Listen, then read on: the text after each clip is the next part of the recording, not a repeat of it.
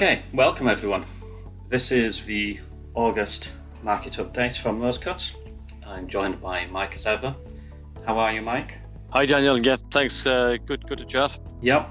Been a relatively quiet summer, to be honest, but markets are looking quite healthy. It's been a very quiet summer. Volumes, if I look at the US, are down, not just on averages for the rest of the year, but also compared to other summers. So things are very, very quiet. Notwithstanding that, most of the headline indices in the States are pushing new highs. We're just kind of slowly grinding higher almost every day. The S&P again last night hitting an all-time high. The background is, I think, pretty supportive. Growth and the pace of growth in the US and Europe is strong. The earnings season has been decent. There's not been many major earnings, I think, that have really moved prices, but again, at the same time, no nasty surprises.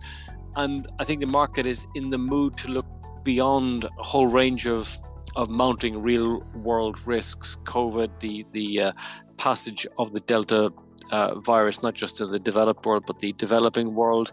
Also, I think the inflation debate, which we talked about, has receded somewhat. Yields in the US, Treasury yields in the US hit lows about a month ago and are now pushing up towards the average of the year. And I think there's still the view in the market that inflation pressures are transitory, that this is just a function of the reopening.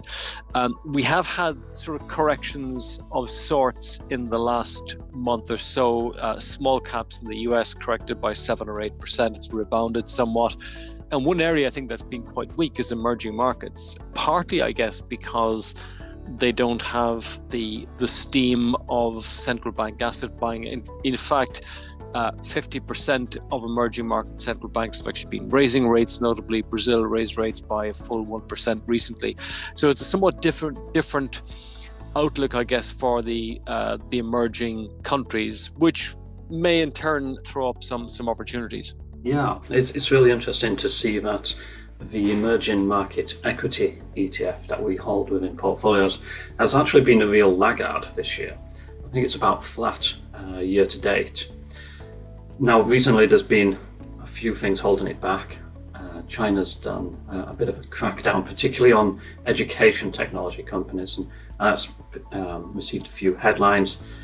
Also, we're seeing cases of COVID picking up again in China. There's a headline out today about a potential shutdown of one of the important ports, which could again impact on supply chains, but it doesn't look as bad as 2020 yet. What is quite interesting as well when we talk about low volatility is there's no volatility in the FX markets in Asia, which is a positive thing, but also quite surprising. There'll probably be a point where we want to allocate a bit more to emerging markets, and I don't think it's yet, but it could be interesting to see if the Chinese authorities start putting a lot more stimulus out there and start easing or making monetary policy more accommodative, and that might actually be the cue. I think so, because they have perhaps unwittingly, I think, sowed a degree of distrust in Chinese equities on the part of international investors by this crackdown. And often when they do that, they tend to respond with monetary stimulus, either changing the reserve requirement ratio, etc. So that's definitely one to watch for, and it may lift the whole emerging markets complex. Two other points I think worth mentioning. You mentioned FX vol is very low. At the same time, the cousin asset class of FX, crypto, has been quite strong. We've seen good rebounds in Ethereum, Ripple, Bitcoin. So that's one to keep an eye on. They seem to have recovered from regulatory related concerns. And then the other headline commodity which intrigues me is oil. What's happening in the oil market? We've seen calls from the White House for OPEC to change its production stance following an OPEC meeting. What do you think is going on there? Yeah, I heard a couple of interviews this week focusing on the oil market actually, and one part of that really got my attention was one hedge fund manager saying that he thinks we're going to see $100 on oil this year, which would be really surprising, especially when you consider how the price of oil went into negative territory last year. But that whole case is based upon the restrictions to supply in the US that the Biden administration brought in, and demand coming back faster than everyone expected. And so you've got a bit of a supply-demand imbalance there.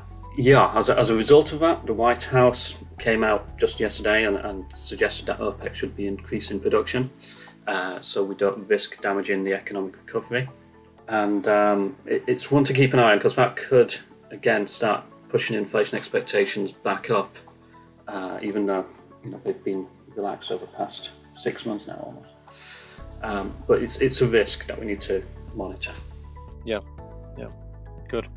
So I guess to conclude, pretty quiet outlook. Risks are out there. Markets are probably calibrating them as not being directly relevant. We are in a very low vol environment, so that's always, to my mind, flags the need just to think about buying protection from time to time, but sort of steady as she goes for the moment, I guess. Yeah, I think that's a good summary. Yeah. Brilliant. Thank you, Mike. Okay. Thanks, guys.